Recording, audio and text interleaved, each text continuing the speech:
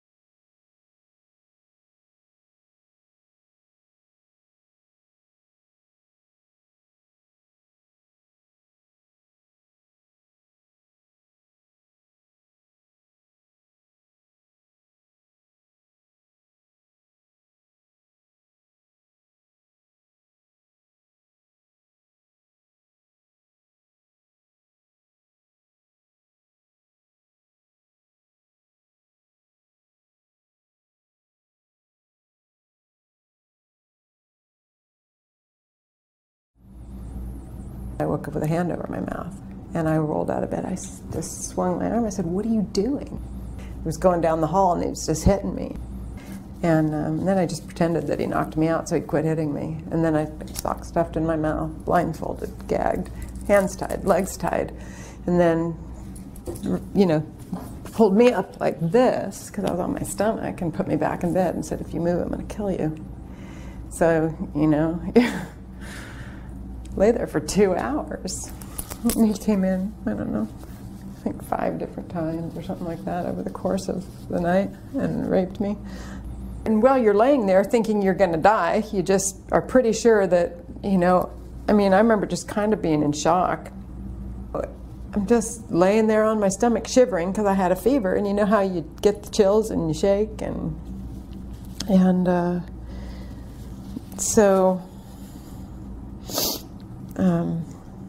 you know, finally, after, I mean, our best guess is 2 hours. It went on a long time. At about 4:30 in the morning, I had heard a car drive away, and I started counting to 60 because I didn't have any concept of time. So I counted to 60 30 times, and I figured then a half hour would have gone by with no noise in the house, and I got up and didn't know if he was there. I used to say, and I'm sure that, you know, who knows, that I remember saying when it was still going on, if they ever catch this guy, they should lay him on the floor and let everybody that he raped get to do whatever they want to him. You know, I just thought that's what we should get to do. And then that thought kind of went away. But I thought, you know, we should get to do what we want. You know, we had to go through this. I don't think that I would need to hurt him.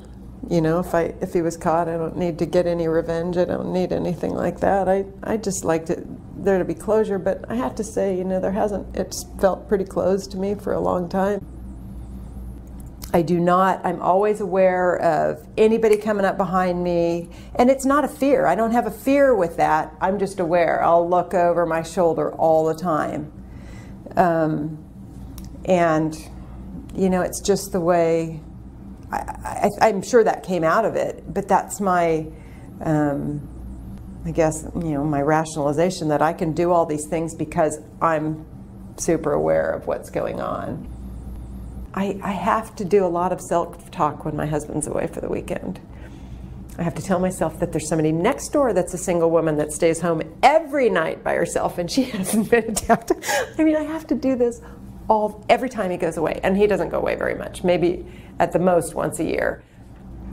But I don't just peacefully go to sleep every night.